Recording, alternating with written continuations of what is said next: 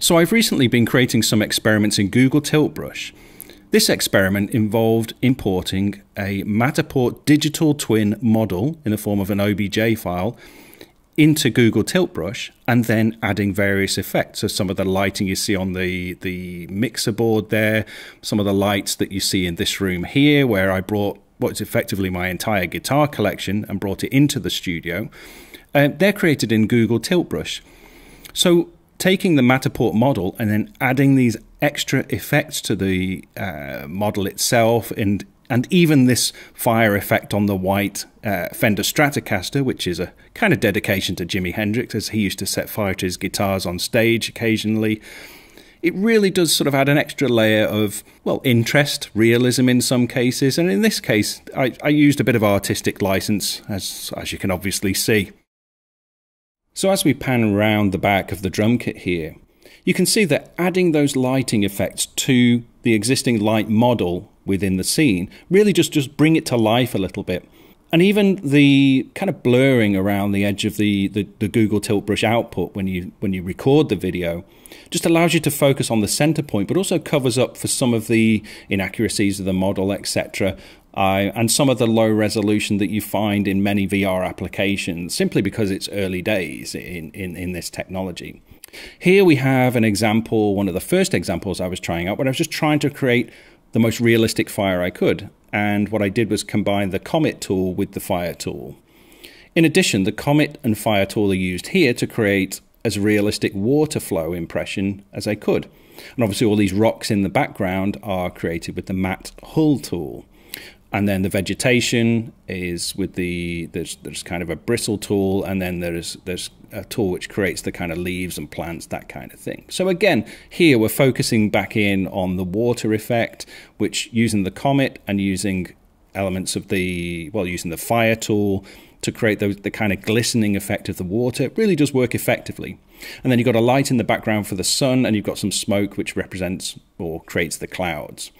So it was an interesting experiment in creating fire and water, and it was a kind of fun scene.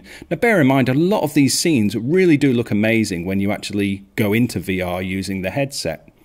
Here we have another experiment, which was Airbus Visitor Centre at Broughton in North Wales, which is in the UK. And what I did was import, again, another Matterport digital twin. So I scanned using the Pro2 camera. And what we can see here are the various models and the kind of backgrounds, the designs, and the kind of timeline of Airbus as part of the visitor center experience. So if we're just rotating again with sort of smooth camera movements around the scene, most of the scene export from Google Tilt Brush is the Matterport model. But what I did was add some lighting effects into the ceiling and just a tiny bit of smoke, just to give a little bit of haze from that light as well, just to create, again, a little bit more realism. And it really just worked to quite a nice effect. So as we go back down into the model, you can see the model aircraft. And then as we go round towards to see the wing, what I was trying to do at this point was create a kind of really drifting, almost like a flying effect now as we rotate into this turn and go through. So as you can see, it kind of tilts and banks to one side, then the other. So really giving an impression of flying through.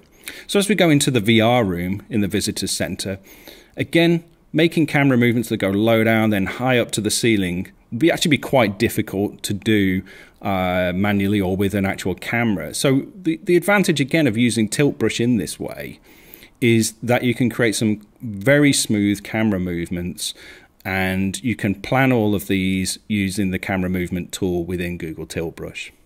So again, this is kind of a fun model to actually look at. And again, that smooth camera movement to the next scene.